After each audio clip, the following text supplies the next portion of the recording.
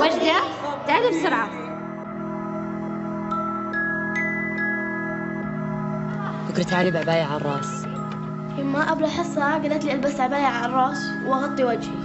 حركات. طيب ايش رايك نزوجك؟ ها ما يضحك. أقول وجدة غيري جزمتك المبهذلة هذه.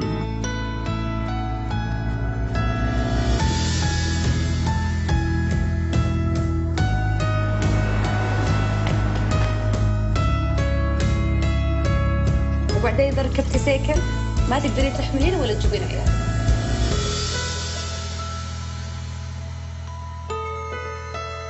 غالي عليك 800 ريال. مسابقات تحفيظ القرآن. طبعا المسابقة بعد 5 أسابيع. احنا زدنا مبلغ الجائزة صار 1000 بدل 800 ريال. وبيسجل جمعية الدين. سبحان الله فجأة يعني.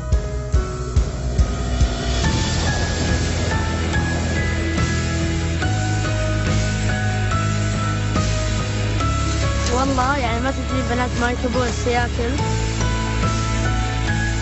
بس استحي ارتب المدرسة. انت تستحين؟ يا ليت.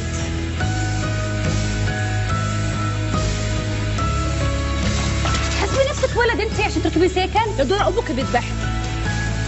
وكل هذا ليش؟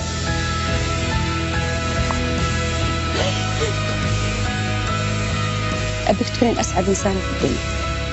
وجدة تدرين بتزوجك لما نكبر صح؟